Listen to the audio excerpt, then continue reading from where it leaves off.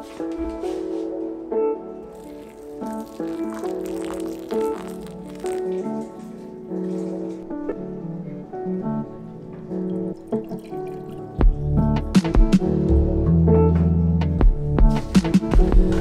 always get nervous before a shoot, before any kind of shoot. No matter if it's photo or video, I'm always really nervous. Sometimes it's just stills, just photography, sometimes it's video, sometimes it's a social media campaign. Right now, believe it or not, all this stuff is being sorted and organized for a multi-day shoot that I'm doing, like a digital online commercial for a car company here in Northern Ireland. I'd say I'm pretty good at organizing things and people together, but I still shit myself every time I have to do it. And this has got myself and my friend David, who's known as Sourcecape. He's a dronologist, you know, the commercial drone pilot, very, very good at what he does. It's a multi-day shoot with multiple cars, and it's a whole bunch of different locations around the country. That's very difficult to organize at this time of year, and people are saying, don't make it look too wintry. I'm like, it's the middle of winter. Like, the shoot was supposed to be last week. We had to cancel it because there was snow everywhere and sleet and rain and gale force wind. So last week I made the call and postponed it until this week. Now, when I postponed it, I'll be honest,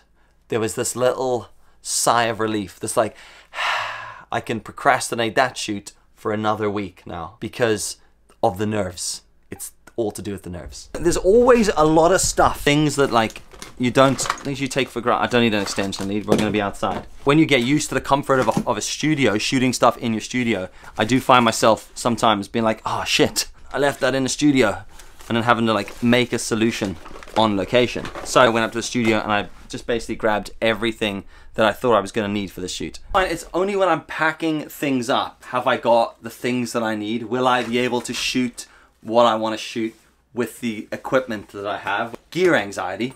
That is a whole video on its own. You know, sometimes you'll be out doing something and someone goes, are you doing that like that? Why do you not do it like this? You're like, well, for a start, I don't own that shit, so that's why I'm not doing it like that. You get the point, you're like, do I need a light stand? For the sake of sticking one light stand in there, it won't do any harm. Reflectors, always a good idea. Twist it. These things are the cheapest and the best things to have in your bag for reflecting light or diffusing direct sunlight is coming with me. Batteries. The hardest thing to order to Northern Ireland are batteries because they don't trust us with batteries. Over here. I always carry a little like pouch of goodies, just like cable ties, zip ties, Allen keys, tools, tape, loads of headphones, all the shit that gets in the way everywhere else. You know that drawer you have in your kitchen? Everyone just throws everything into that one drawer. If you need blue tack or scissors or toenail clippers or that one Phillips screwdriver that no one can ever find, old photographs, individual batteries, paper clips, that's effectively my camera version of that drawer.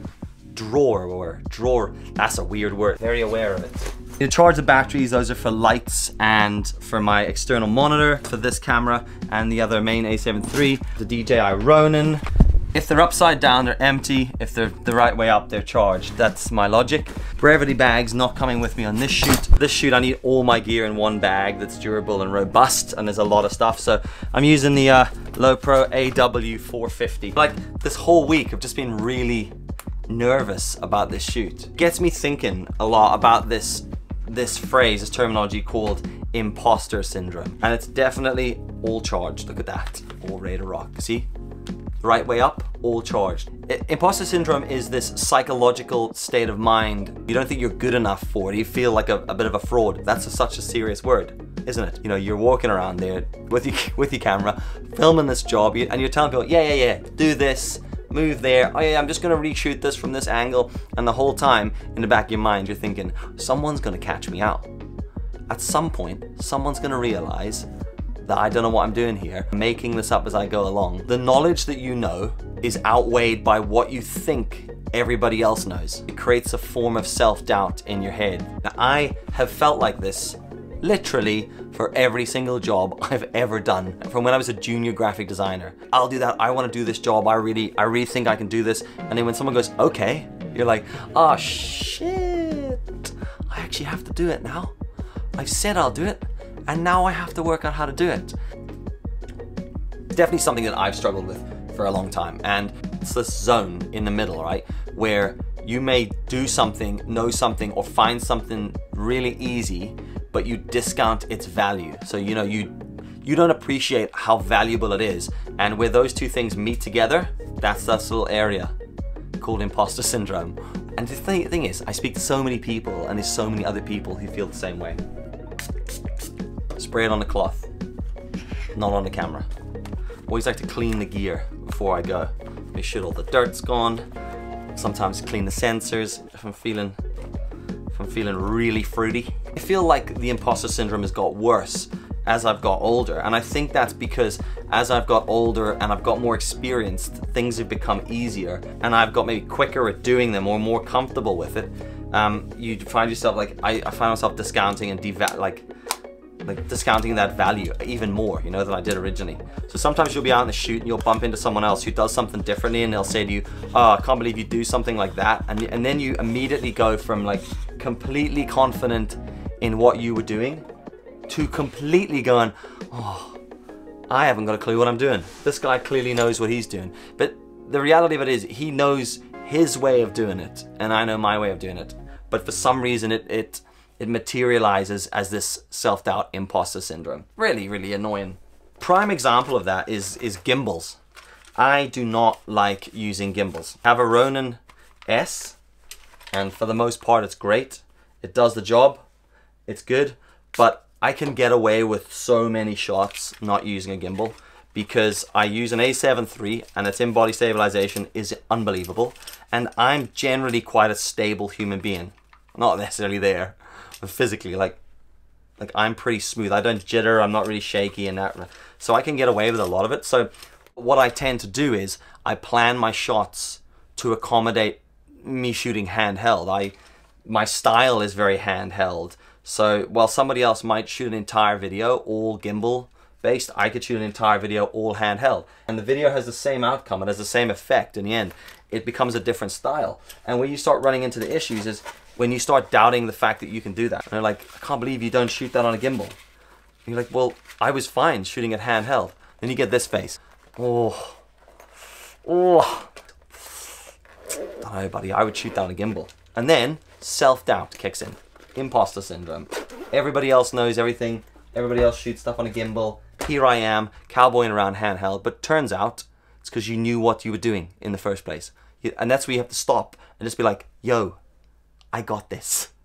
And then just hope the fact that you've got it. Otherwise I'll be like, I told you so, should have used the gimbal. Which has admittedly happened before. You know, you can't win them all, but you can at least put in a good fight. I suppose just going from myself, when it moved from just me doing a design in an office to actually having to art direct something, an idea that's your own, and when you're the one who's responsible for it. Like, so the day, if you cock the whole thing up, it's like, Dill cocked that up. So I remember those, you know, those first couple of jobs that I did, and they were real game changers. They were really scary for me. It's not really my nature just to sit there, so I'm always like, yo, I'll do this, I've got a solution. I tend to be very problem solving based. Make sense? Is that a sentence? I'm a realist. I like to say I'm a realist. So there's a perfect world, and there's a perfect client, and there's a perfect budget. And very rarely do any of those things align. So you have to be quite realistic in how you do stuff. Otherwise, you're always going to be doubting everything you do. I'm the guy in the shoot when they go, oh, it's raining now. And I go, oh, well, let's make it work. Let's just make it work. It is raining, that's a fact. We can either wait, or we can just try to find a way to make it work, or shoot with the rain. Now, that doesn't always work, but that's kind of, I don't really like dwelling on problems. I'm just like, right, that is a problem. We've addressed that. So we're all in agreement that right there is the problem. I get really annoyed in situations where everyone keeps talking about the problem. You know, unless that problem was, can you believe the camera spontaneously combusted and blew your man's hands right off his arm? Then let's talk about that for a bit. That doesn't happen a lot. But when it's like, can you believe it started raining? In fact, just don't talk to me about weather. Just ever. If you ever meet me, please don't chat to me about weather. I hate chatting about weather. What is the solution? And that solution, that way of working it out that's the key for how a lot of what I do works. And I'm not saying it's the same for every single person. Some people are better you know, working meticulously with a plan, with a script. I'm not. I'm always like, is it a rule or is it a suggestion? You know, shouldn't we do it, or could we probably have a bash? Being agile, being able to solve problems on the go, being able to change everything at the drop of a hat because shit just didn't pan out the way you thought it was going to be. And I think that that is where the imposter syndrome comes from. By the way, this lens, 28-135 Sony G cinema lens. Focus ring, aperture ring, delightful. Lens caps. They're never on your lens. They're in your pockets or lying in your bag somewhere. There's no audio in this video, which is great. It's just gonna be footage overlaid with music, so it's easy enough. I always carry like a bum bag with me. I stick things in this, like a clamp, a spare lens, a wipe, a cloth, a spray, the little air thing, whatever that thing is. I haven't been on a few TV commercial shoots and seen gaffers, right, running around with this like utility belt, and I was like, that's so cool. That's so cool and so functional. I was like, what do they know that I don't? And again, it was imposter syndrome. I'm like, oh, they've obviously, like, these dudes. I mean, I remember one day wearing this and being out, and someone was like, what's the bum bag about? I was like, bro, you don't run a bum bag? And they were like, no. I'm like, dude, look what you can do. And I showed them all the shit that was in it. You just assume. The assumption is that the other person knows more about what they're talking about. And when that guy did it to me, I was like, yeah, man. How can you not run a bum bag? I think the easier it gets and the more comfortable you get doing it, the more imposter syndrome kicks in. I've always felt like if I'm going into a shoot totally at ease, totally comfortable with what I'm doing, like I'm not shitting myself just a little bit, I don't feel like I'm pushing myself enough. So that area of, what's the word? Content. That word. It's like when I was a kid in school, I remember this teacher in school saying to me, never use the word nice to describe something because it's the worst word. It stuck with me. Someone goes, oh, what's that restaurant like? Oh, it's nice. That basically means it's average at best. It's not shit, but I'm not going to go back. Oh, what do you think of my outfit? Yeah, that's nice. Yeah, they don't like it. They don't hate it, but they don't like it. And for me, the word content is like, it's equally as shit as the word nice. Well, a lot of descriptive words there. So I try to stay out of that zone and try to stay in the zone of, what the fuck am I doing? What is going on? Because we're all imposters in this world, aren't we? Does that mean anything? Not really. I wish it did. I wish that was a really powerful way to end this video. But it's just gonna end with me going, thanks for watching. Hope this meant something. I gotta pack this shit for the shoot, and I'll catch you in next week's video. Wednesday again. Right? Take it easy.